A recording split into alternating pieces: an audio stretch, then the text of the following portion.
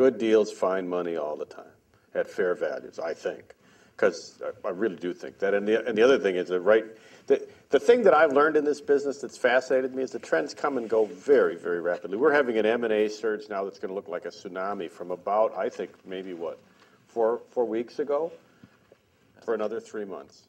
Yeah. And then it'll stop. Yeah, John and I hope it's longer than 3 months. Well, I do too, but.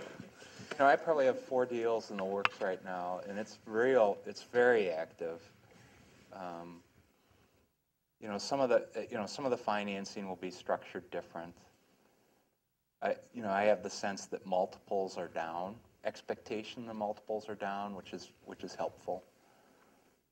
Especially on buyouts. What owners are selling for is more realistic today than it used to be, I think. I would say that for the really good companies, there's enough of a sort of flight to quality that those multiples really haven't eroded. Yeah. But the capital structure is changing. You can't borrow as much money as you used to be able to.